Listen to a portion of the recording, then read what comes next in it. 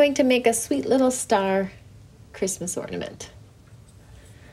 So I'm going to use some earthenware clay here, patty cake it out a little bit, and roll it with the rolling pin. Roll it and flip it so that it doesn't stick. If you roll it back and forth and leave your clay in the same spot of the canvas for too long, it's going to saturate the canvas and the clay will stick there and it won't grow very well. It won't keep stretching as you're rolling it.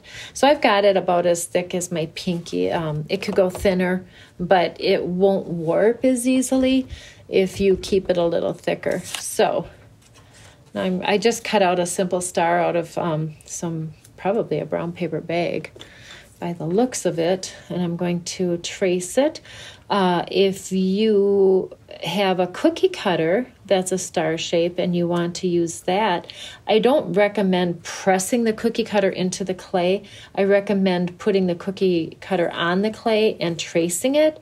A lot of times when people use cookie cutters in the clay and press down, the clay just gets stuck in the cookie cutter and you end up battling that and fighting with it. So that's just my little tip for that. Okay, I have my star cut out. I'm going to pat down all the edges so they're not sharp.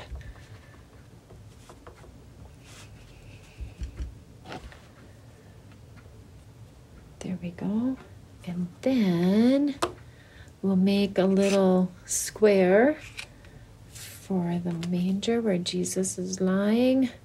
I'm just cutting out a simple box shape, and they always tend to be narrower at the bottom, so that's what I did, just a simple four-sided shape.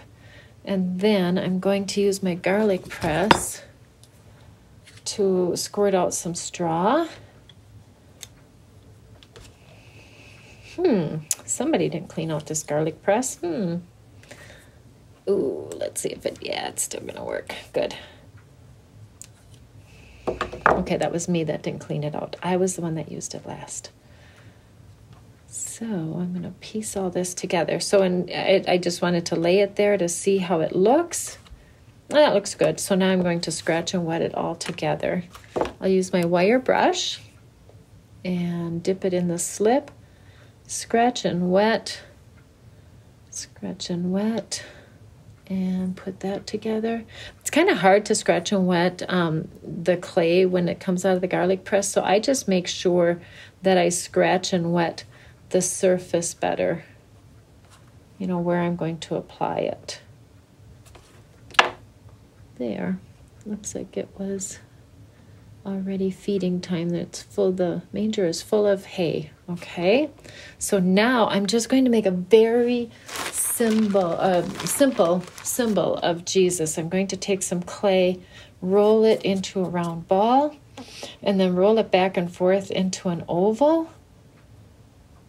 And now I'm going to use a simple circle. This is just a piece of piping that I got from the hardware store, and I'm going to imprint a little circle representing his face. And what it does is it makes it look like he's wrapped up in a blanket already. So all I need to do then is draw a little line where the blanket maybe kind of folded and overlapped itself. And I can leave it, or I can use a tiny stick to put in the imprint of eyes. That doesn't really show up though. I'm going to do that again. There we go. Just so simple and subtle.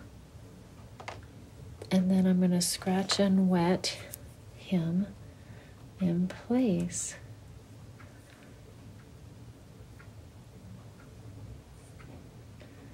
There we go.